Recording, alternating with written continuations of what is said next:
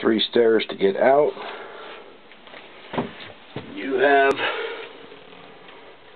main breakers, the head, and the windlass breaker. You got the battery switch. There is a courtesy light on the stairs. 3 steps to get out. It has a grab rail on the bathroom side, grab rail on the helm side, port starboard grab rails. It does have a refrigerator.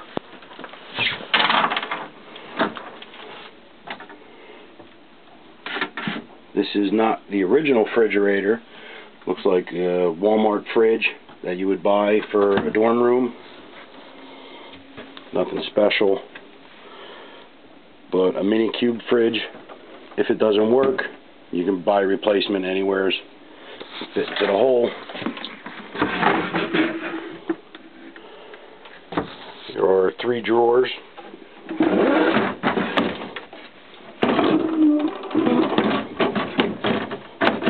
Which are locking drawers. You have to lift up in order to get them out.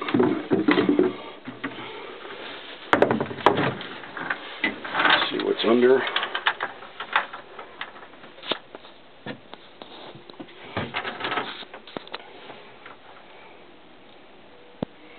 Needs a cleaning for sure.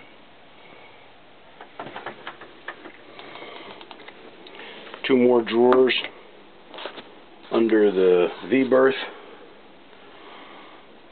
There is a table for the V-berth. Decent size. I can stand up in front of the stove and in front of the sink. You just got to tuck your head a little bit. The sink is obviously broken, so it will need a new valve assembly. Stove has a cutting board, and it is an electric alcohol stove, which is a nice touch, having the alcohol. And the cutting board locks down in place. Storage behind. Put some light on it. Big enough for some odds and ends. There's a shelf up top side for more odds and ends. Nice comfortable layout. Plenty of floor room. The couch has 1 cushion. Don't know where the second one is.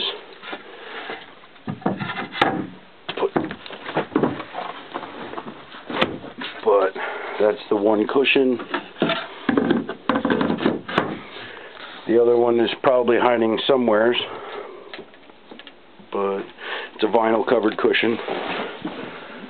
Comfortable seating position. There's access to the bathroom under.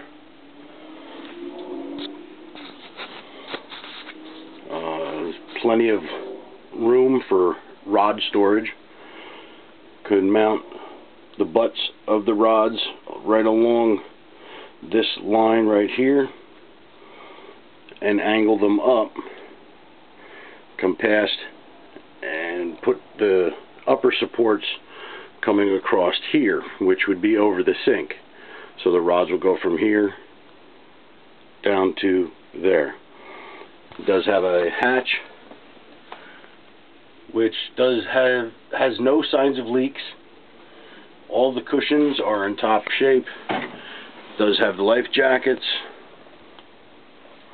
and storage up along both sides for nets, gaffs, fishing equipment.